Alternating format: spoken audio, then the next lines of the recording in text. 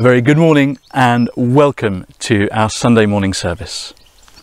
The book of Nahum says this: "The Lord is good, a strong refuge when trouble comes. God is close to those who trust in him." And so we open with these words: "O Lord, open our lips, and our mouths shall proclaim your praise. The night has passed, and the day lies open before us. So now let us pray with one heart and mind. As we rejoice in the gift of this new day, so may the light of your presence, O God, set our hearts on fire with love for you, now and forever. Amen."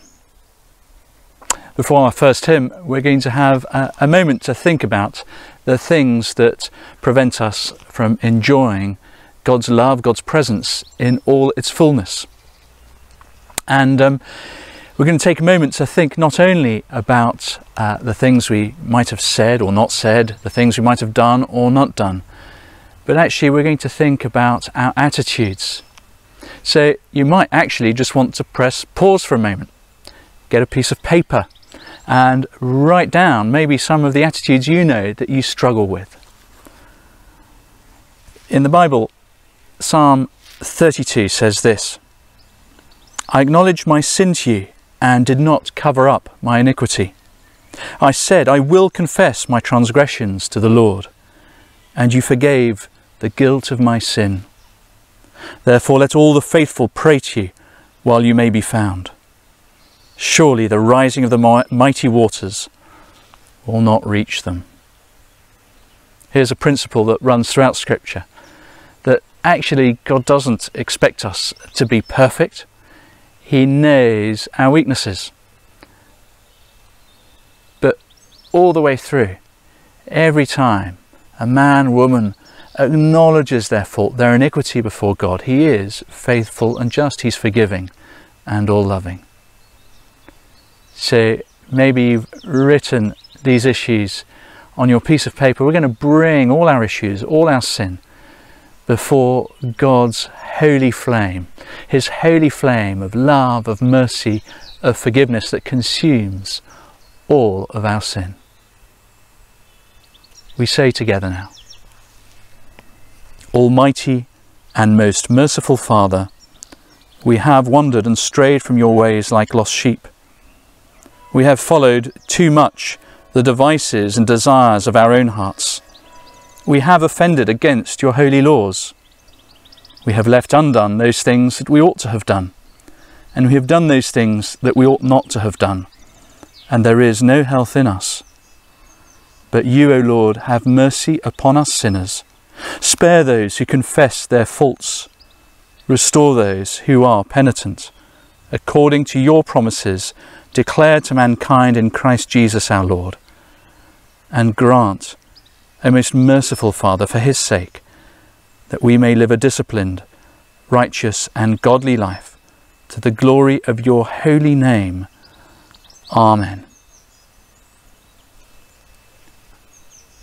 And so the Lord enrich you with his grace and nourish you with his blessing. The Lord defend you in trouble and keep you from all evil. The Lord accept your prayers and forgive you your sins. In the name of our Lord and Saviour, Jesus Christ. Amen. And so as a forgiven people, we now sing together and worship with our first hymn. Amen.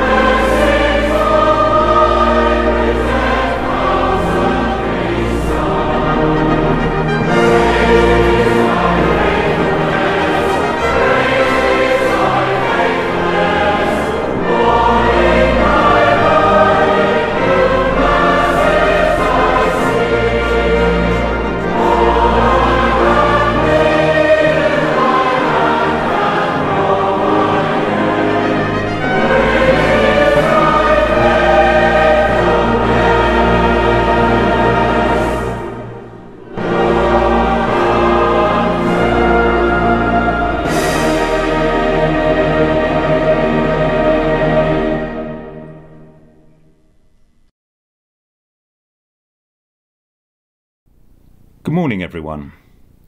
Today's reading is taken from Paul's short letter to Philemon, as I think his name is pronounced, verses 1 to 7. Paul, a prisoner of Christ Jesus, and Timothy, our brother, to Philemon, our dear friend and co-worker, to Apphia, our sister, to Archippus, our fellow soldier, and to the church in your house. Grace to you and peace from God our Father and the Lord Jesus Christ. When I remember you in my prayers, I always thank my God because I hear of your love for all the saints and your faith toward the Lord Jesus. I pray that the sharing of your faith may become effective when you perceive all the good that we may do for Christ. I have indeed received much joy and encouragement from your love, because the hearts of the saints have been refreshed through you, my brother. This is the word of the Lord. Thanks be to God.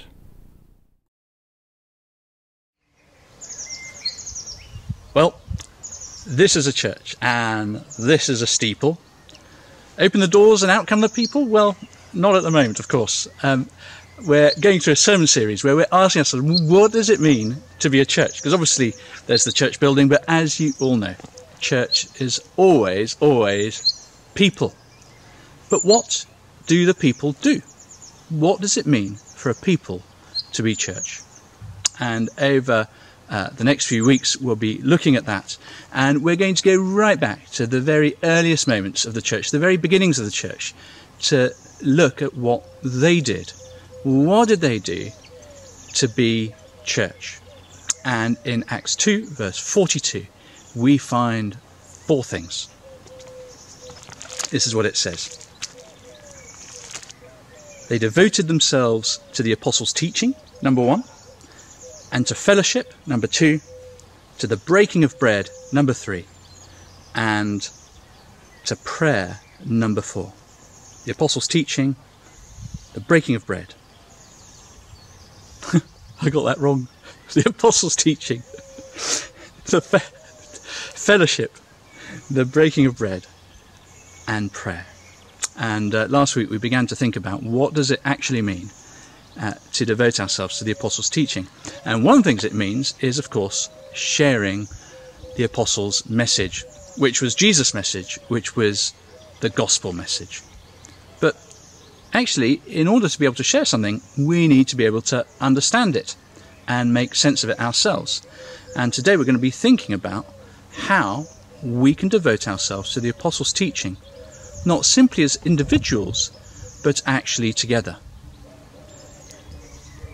Are we going to understand all there is to understand by simply turning up to church on a Sunday and listening to maybe someone like me talk for, well, between 6 to 20 minutes, depending which service you're going to?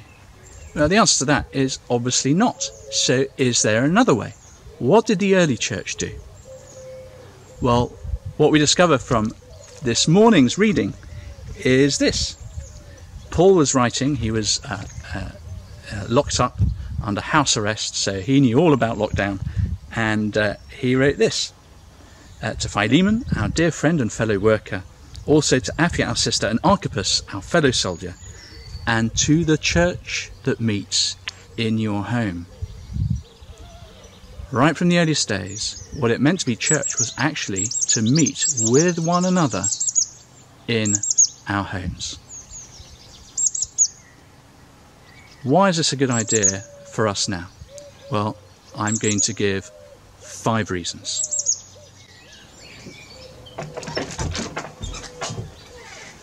Reason number 1, Jesus did it.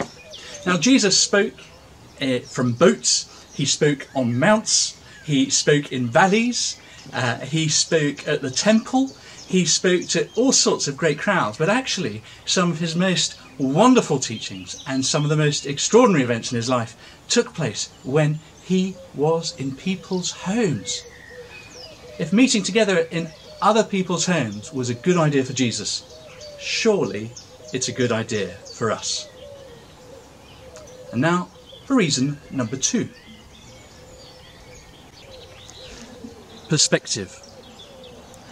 I've really enjoyed our Thoughts for the Days every morning that come Monday to Friday. It's been really wonderful having different people giving a very simple thought for the day based on scripture each day. If you haven't managed to catch sight of them, do have a look on our YouTube channel or on the links on our BenBinFro website.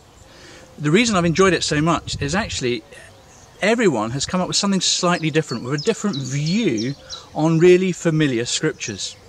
And what it does for me is it gives me perspective. It gives a sort of a breadth, a width to my views on the most important and central teachings to the faith that I follow. Coming together as a group and being devoted to the Apostles' teachings together means that there isn't just one teacher. We all come in with thoughts and ideas. We all come in with inspiration from the Holy Spirit, who doesn't work just through one person but works throughout the church, all with our different gifts. And so whether you've been a Christian 1 minute or whether you've been a Christian 100 years, actually we can all learn from one another. So number 2 is perspective. Number 3. Number 3 is asking together, searching together. Jesus said, "Seek and you will find." Now, seek and you will find is something that Jesus says to me as an individual, as a person, that I would go after Jesus. I would seek out the Lord with all of my heart, mind, body and soul. But actually, this isn't just an individual activity. It's a collective activity.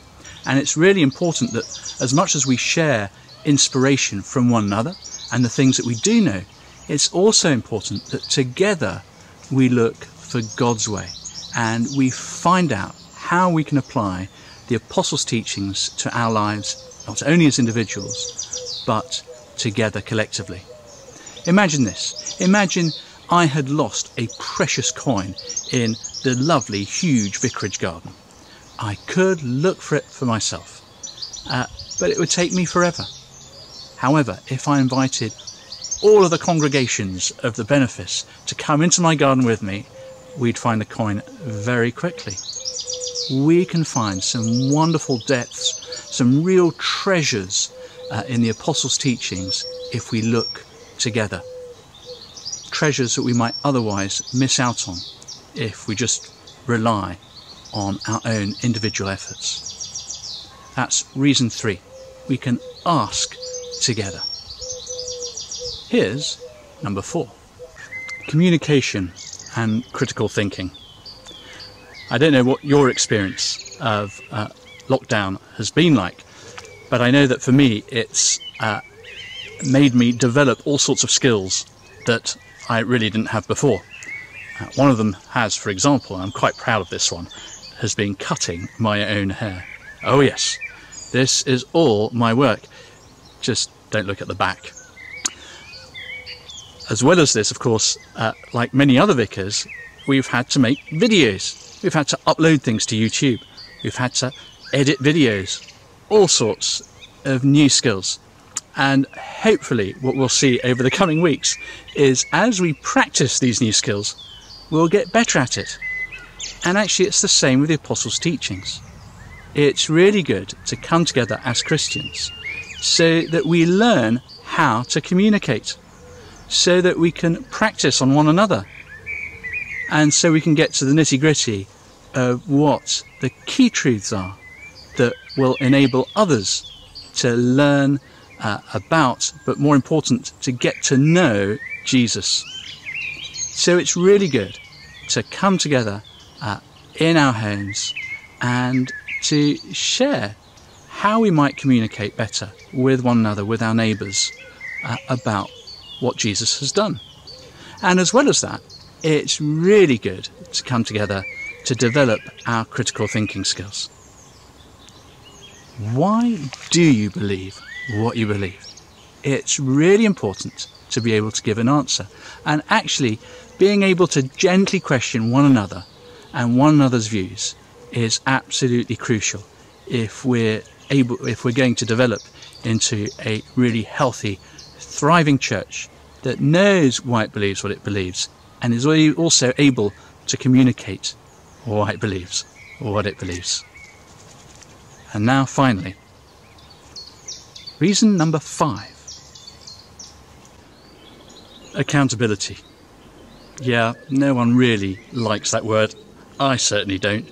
But it is good to be accountable to one another in terms of, well, how we study Scripture and the extent to which we really know and understand the Apostles' teachings. Now, I'm very lucky. I'm a vicar, and so I have to read the Bible. I can't get away from studying Scripture. But before I was a vicar, and before I worked full-time in the church as a youth worker, I found it very difficult to study by myself. I would have times, especially when I first came to faith, where I would read chapter upon chapter upon chapter voraciously. I used to absolutely love Scripture. It was sweet. But as the months went by after my coming to faith, actually I found it quite hard. It was a hard slog. The thing that saved me was belonging to a home group, knowing that once a week I would be looking at the Apostles' teachings with others, that they would hold me gently accountable. Jan, you're a bit quiet this evening. Have you really no views on this passage? You normally do, etc. And so that's my final reason for coming together with one another to devote ourselves to the Apostles' teaching. We need one another. The game, if it were a game, Christianity would never be a game of singles. It has always been a team effort. So let's help and support one another to devote ourselves to Jesus and the Apostles' teachings. I'm now going to hand over to Ian and Madeline Black as they lead us in prayer.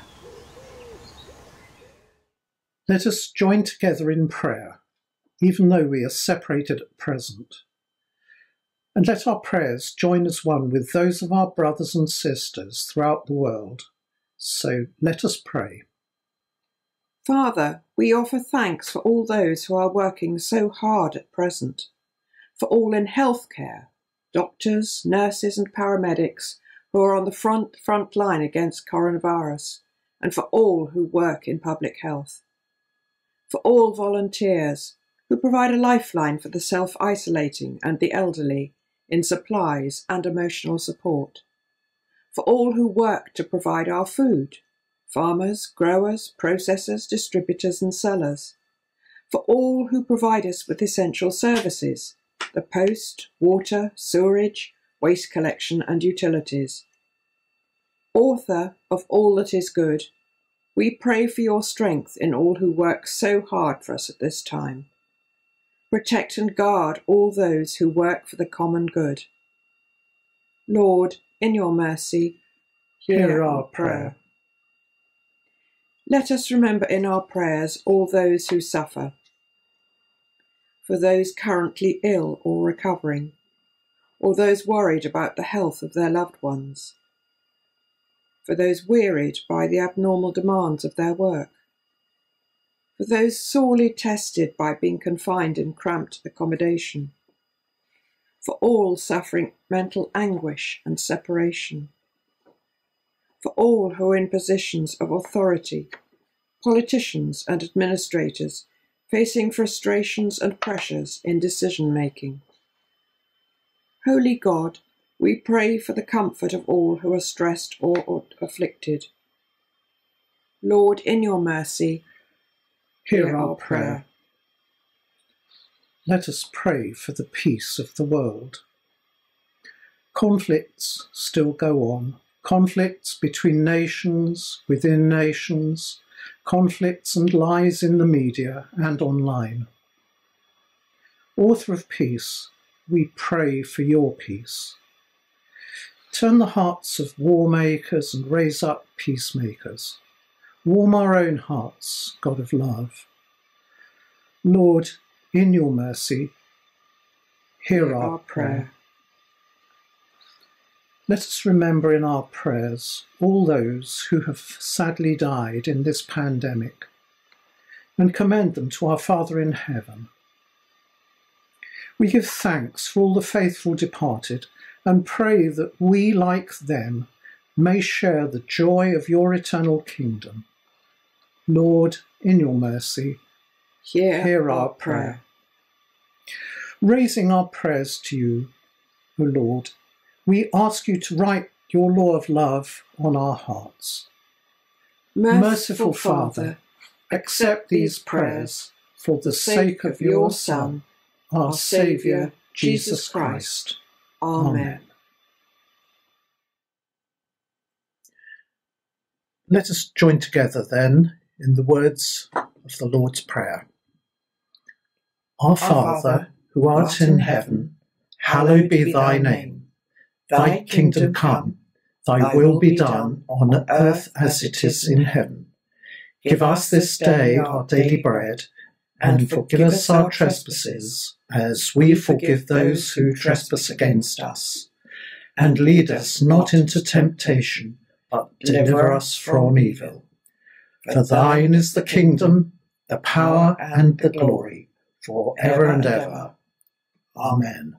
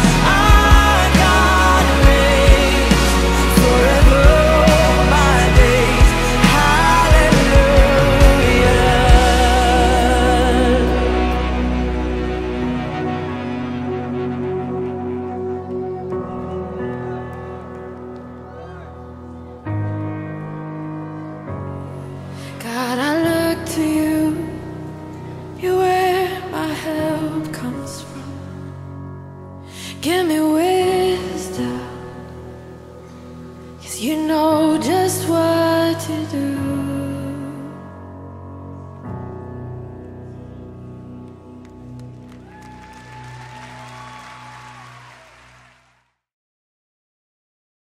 And now a final prayer of blessing. May El Shaddai, the Lord God Almighty, who loves you, protect you. May Jesus Christ, his Son, who died for you, save you. And may the Holy Spirit, who broods over the chaos, fill you with his presence, intercede for you and in you for others at this time. And the blessing of God Almighty, the Father, the Son and the Holy Spirit be with you and those whom you love now and forever. Amen. And so we go in peace to love and serve the Lord. In the name of Christ. Amen. That's the end of our service. I look forward to seeing you next time. Just a couple of notices. Do look on our website for details of an Alpha course that is starting. Well, there's one this week, there's one next week. If you've never done an Alpha course, you'd be interested, there's one being run by HTB on a virtual basis, and I would strongly encourage you to go and do this if you've not done one before. Also, just another little notice, which is about home groups. I've talked about home groups today, and that might seem very strange because, of course, at the moment we're not allowed to meet together in one another's homes. But actually, pretty much every home group but one, I think, in our benefice is meeting virtually. So if you'd be interested in joining a home group, why don't you pop me an email, or possibly that's Jan, Y-A-N-N, at benbinfro.org. Or alternatively give me a phone call, or you can also try and contact Christopher Ogilvie Thompson, and all those details in terms of who to contact and how are available on our website www.benbinfro.co.uk. And now that's it for now. Bless you. Goodbye.